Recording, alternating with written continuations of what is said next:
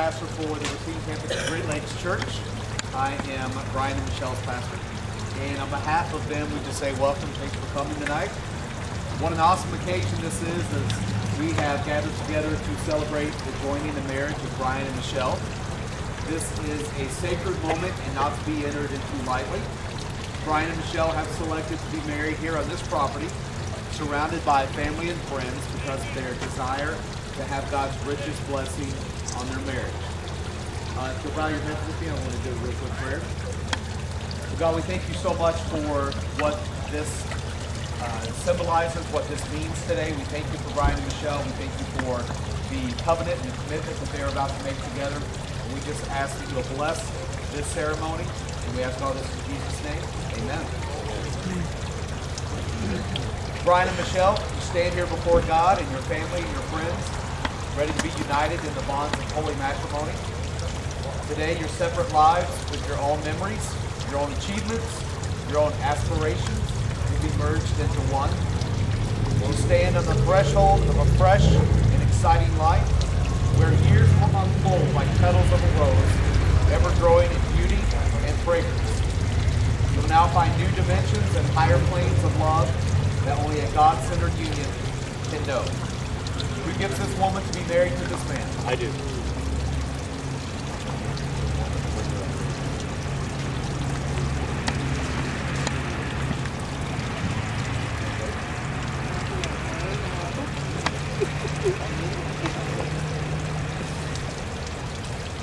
Well, in creation, Adam was the last and most excellent of all of God's creative works.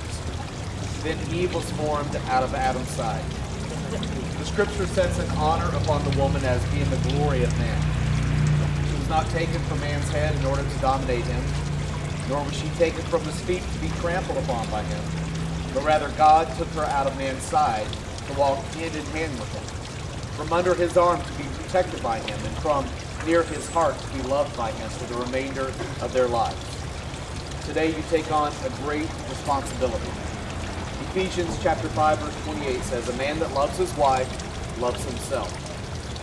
And this should be the motto for your marriage.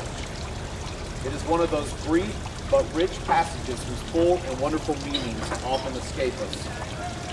Until you met, you lived individual and independent lives.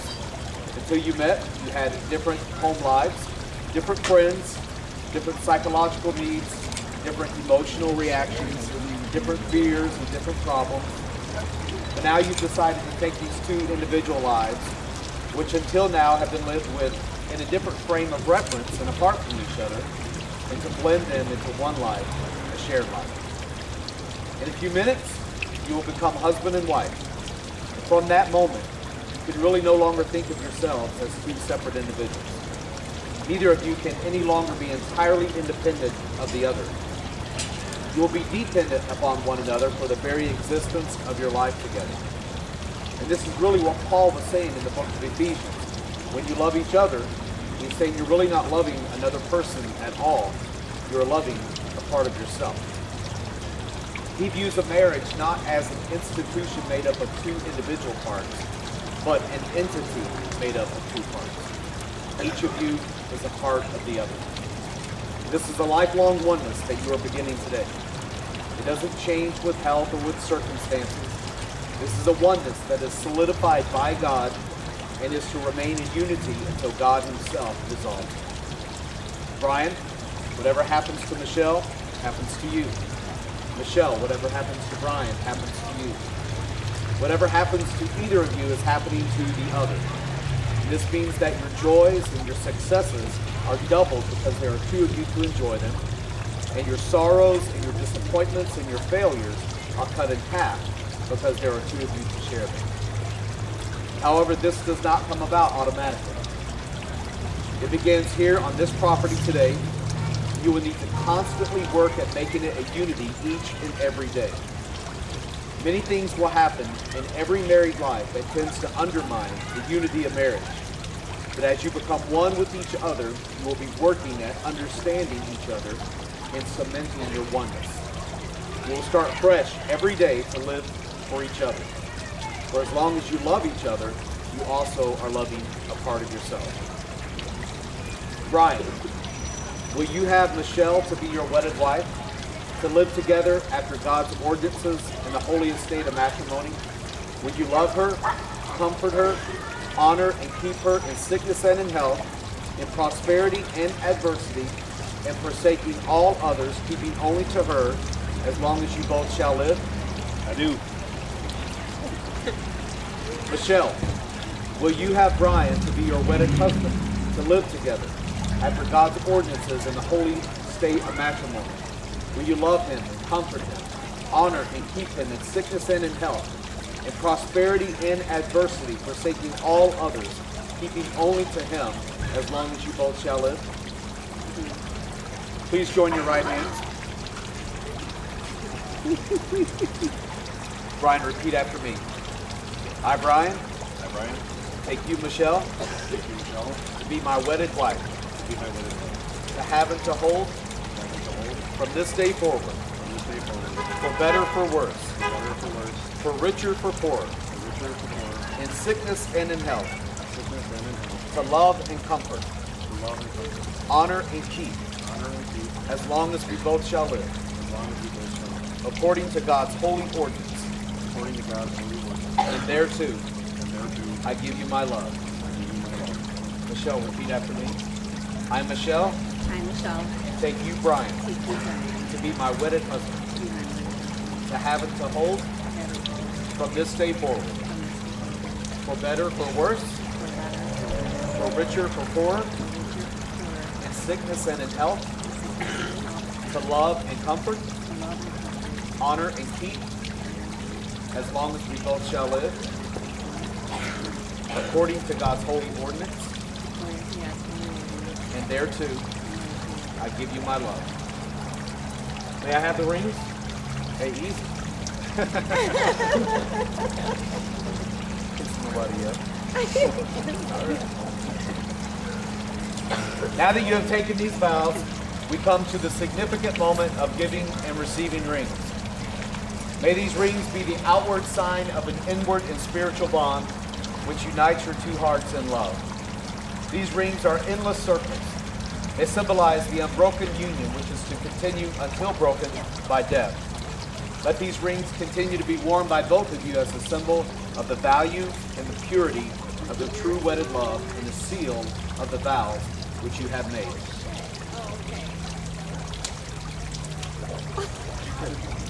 I'm not doing anything down here.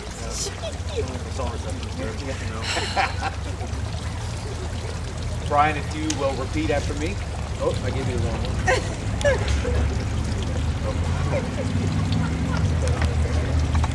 Ready? I give you this token.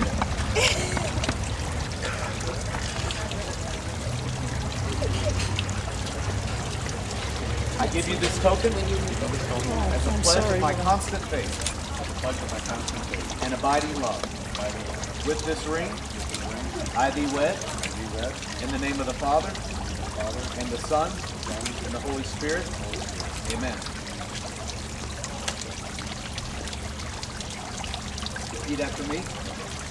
I give you this token as a pledge of my constant faith and abiding love. With this ring, I thee wed. In the name of the Father, and the Son, and the Holy Spirit.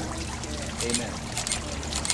Well, at this time, we're going to move into a part of the wedding, which is in the communion. But before, Dylan wants to come up, Michelle's son, and say just a few words. Hello. Hi. Awesome to see everyone here. I don't get to be in town much, so this is a good occasion to be here this morning. So if you know either of their stories, you know that they've both had some great times and they both had some pretty hard struggles individually in their lives. And being as it's such a small ceremony, I think it's safe to say that we've all taken part, been a part of those struggles, cried with them, laughed with them, struggled with them, stayed up all night, doing things like that. And in Galatians 6:2, it actually says that we are to carry one another's burdens, and in doing so, we fulfill the law of Christ. So to that, I say thank you to everyone here, because I think that we've all, in one way or another, fulfilled the law of Christ in that way. It's been a pleasure. He's done the same for us. So being through all these struggles, fulfilling that law, carrying the burdens, we are the few chosen to be here, to be a part of this awesome occasion as they continue on their lives as one. And in the months leading up to the wedding, I don't know if everyone knows this or any, but they took some steps to better understand what marriage is, better understand this commitment that they're making to each other. And a big part of that was they went through a book called The Sacred Marriage. And this book was, I just skimmed through it, and I know a few different people that have read it. And it's a great read, but it can be a tough read together with someone that you want to share your life with, because it asks real questions, it challenges you, it causes them to look at each other and ask some really tough questions to struggle through, like, do you really love me? And what? Because true love isn't on the outside, isn't when you look at a beautiful bride on her wedding day simply and say, wow, you look gorgeous walking up that aisle, I love you. It's when you can see my mom come home from a sweaty, thank you, come home from a sweaty day at the gym and start arguing with me or Peyton or someone, and when Brian can sit back and see this sweating, yelling woman and say, wow, I love you. And it's happened. Yeah, true love is when you can look at the darkest corners of someone's soul, the dirtiest, stinkiest part way deep in there that the person doesn't even want exposed, and say, that part right there, I love it. It's beautiful. And that's the love that you're seeing right here. That's the commitment that they're making. The biggest lesson, the biggest takeaway from the book, according to what I understand, the biggest thing that they came together and realized is that this commitment, this marriage, is not just to make them happy. Brian isn't standing there saying, yes, this woman's going to make me happy forever. Because honestly, they're two imperfect people and they're going to fail at that at times. This marriage, this commitment that they're making is in fact to make them more holy. To draw them closer to God, to encourage them to experience that love. As the book states it, marriage is the gym in which our capacity to experience and express God's love can be strengthened and further developed. Once again, if you know either of them, they hit the gym quite a bit. You stay in shape. My mom's done multiple marathons, and that's the thing. Well, right now you guys are committing to a different kind of gym with a lifetime membership, and instead of pushing up metal, you're pushing and encouraging and just pushing each other to experience this perfect love of God, and not just experience it, but to express it to each other and express it to everyone else here. And in all honesty, what could be a better relationship? You're not going to always succeed at making each other happy. You're going to fail. You're going to get upset with each other. But when you can, even in those dark times, push each other to experience that love and then express it back to each other and to others, I mean, what could be better? So, for all of us here, this is the commitment that we witness. This is, we are the few chosen that get to bear witness to this. And they're committing to each other. So I would encourage myself as well as all of us, as our job is to remind them of this, remind them where their first priority to each other is. For you to push my mom to experience God's love when yours might not be enough, and for her to express that back to your mom, the same with Brian. So we need to remind them of this. We need to constantly keep them in our prayers. I'm going back to Galatians 6:2. They're going to have struggles. They're a married couple. They're human. They're imperfect. We are the ones that they want to be here, and we're the ones that should carry these burdens with them. That should be the shoulder to cry on, the encouragement to them. And when the load gets too heavy for them to carry alone, we need to be there for them to help make this work. So, yeah, Brian, Mom, congrats. I love you. Kellners, welcome to the family. Thank you, Dylan. Well, Brian and Michele, you have committed yourselves to one another. Now I ask you to dedicate yourselves anew to take the Lord by taking the communion. This is an outward testimony of the desire to follow the Lord Jesus Christ together all of the days of your life. The broken bread symbolizes his broken body, given for spiritual sustenance.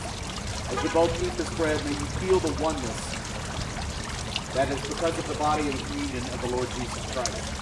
The cup symbolizes his blood shed for the cleansing of your sins. As you drink it, you are partaking in his death and volunteering your allegiance to Jesus, the Son of God.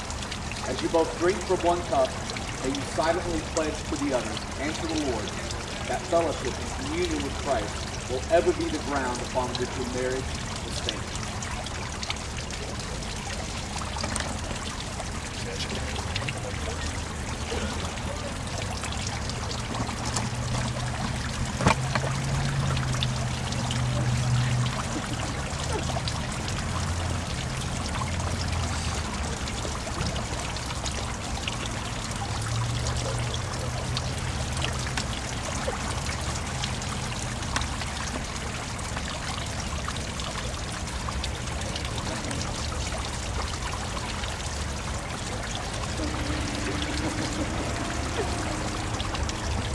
Now let me charge you, during your life together, may there be enough tears to keep you tender, enough hurts to keep you human, enough failures to keep your hand tightly in God's, and enough success to make sure you walk with God.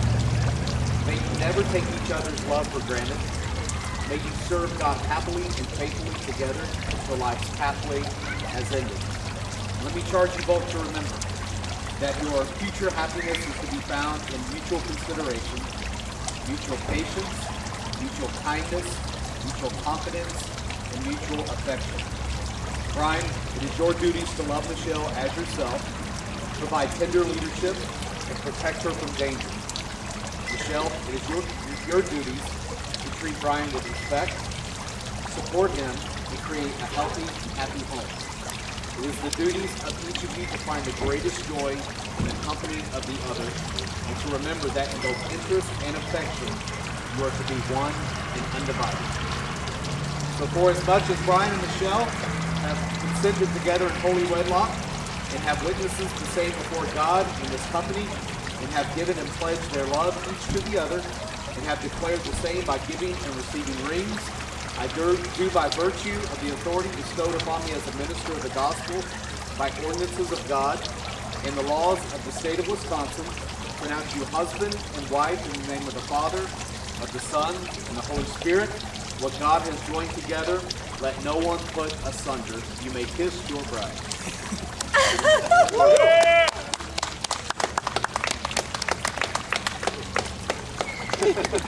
Now I want to introduce to you Mr. and Mrs. Brian Kellner.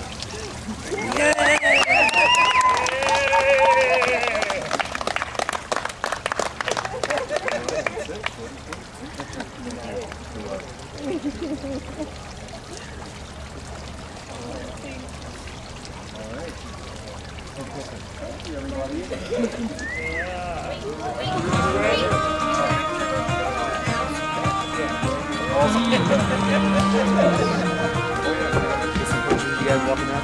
We're gonna get Mike in. I see the color in your eyes. You're telling myself I'm gonna be alright. Without you, baby, is a waste of time.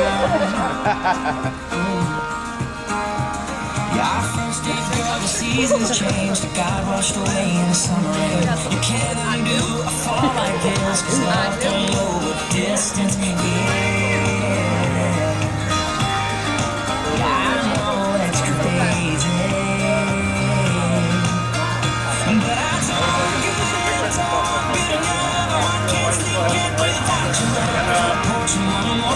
It doesn't make sense to anybody else. All I think about, I've searched the world and I know now it ain't right. But if you ain't lost your mind,